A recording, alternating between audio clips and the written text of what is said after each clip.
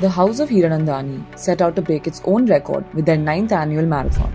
And this time, it was for a cause, Run for Earth, an event created to raise awareness about environmental conservation. It is an amazing experience. And first time we have participated in Hiranandani Marathon, 21km marathon.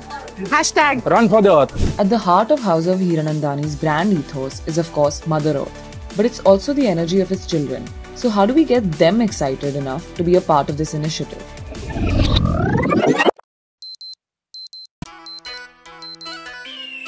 Yes, we created a rap called CHAL BHAAG that became a captivating anthem and the cornerstone of our campaign.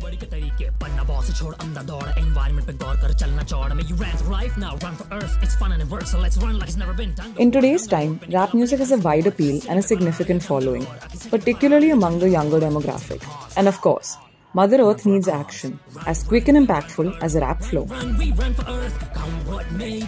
We launched Run for Earth across various touchpoints in Mumbai, including multiplex theatre screens before showtime, radio spots, and at the flea market festival at HOH's The Walk. We garnered over 5 million views and 2.5 million impressions, engaging with 70,000 audiences across all touchpoints, and increasing the number of registrations by around 30%. We amped up our reach by collaborating with influencers like Urmi Kothari, Sakshi Kripalani, and Archie's Patil to create reels with our anthem, which was shared avidly across all social media platforms.